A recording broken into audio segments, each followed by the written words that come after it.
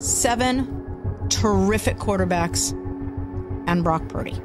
And I truly believe, and I say it on national TV, we got the better quarterback. Jordan Love is a better quarterback than Brock Purdy. If I told you it's 27-all San Francisco Green Bay, I trust Jordan Love more than Brock Purdy.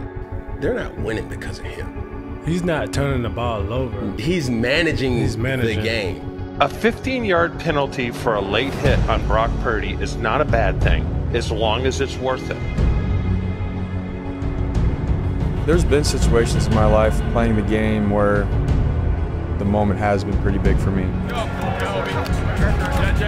And then I watched the film after, and I'm like, man, if I'm just watching this film and I take away all the emotion of how I was feeling right then and there in that moment, I just got to do this, or I have to do that, and I have to go through this read. I'm reminded of that in the moment. I know that after this game, when I turn on the film and it's just me in a quiet room, all I have to do is drop back, look off this defender, and hit my guy right over the middle. But I always felt like I had to be the athletic Superman on my team and win games. I feel like now it's like, man, yes, win games, but not with your body so much, but with your mind. Man, we've got a lot of playmakers, and if we're going to win, it's going to take getting the ball in these guys' hands. Playing 11-on-11 football, if I do fail here, I'm going to learn from it. And so it sort of takes out that factor of fearing to fail. 20-team! Wants Ayuk here.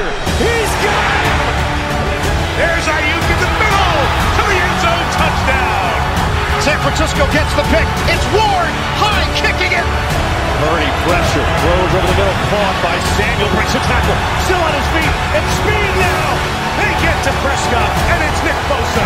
Purdy has one-on-one. George Kittle, goodbye!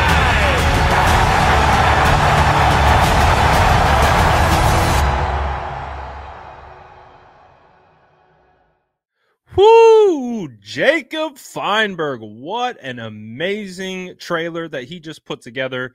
And the main point of emphasis, being able to collect all the Brock Purdy trash talk from this week. Oh, you hear how they're talking about Brock. That's one of our leaders. That's a guy who wears a captain's patch on his chest. And I guarantee you, all the players have heard this all week. The whole team has heard this all week. And not that you need external motivation, but boy, oh boy, did they get it this week against the Packers. So we're going to find out and see what ultimately happens in this game. But man, I feel like I'm about to run through a brick wall after watching that. I'm ready to go. How do you guys feel? Are you ready for this game? I'm hyped, man. Let me know what you guys thought about this trailer in the comments below. And as always, make sure to like and subscribe for more updates.